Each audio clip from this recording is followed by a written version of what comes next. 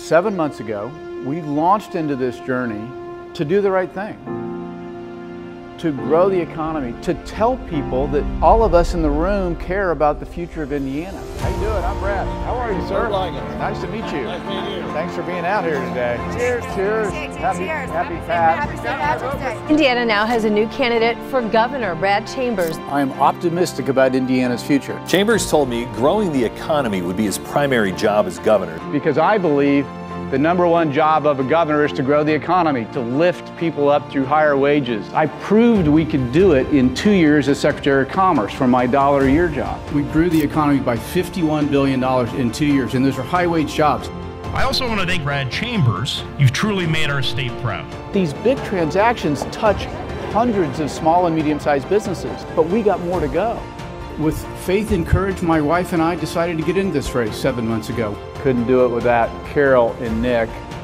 I'm grateful for the things in this state, and I believe it's great, but it can be even better. We've got to play to win in Indiana. We can't play not to lose. We need a CEO of this state, someone to run it like a business. He's coming in here to move our state forward so we can compete. As a state, Indiana needs boldness. He's willing to do the right thing without strings attached. And it's going to take some outsiders to come in and just say, we're not doing things the way we used to. Indiana is great, but it can be even better if we put our foot on the gas. I just want to thank you, Brad, for making the big commitment.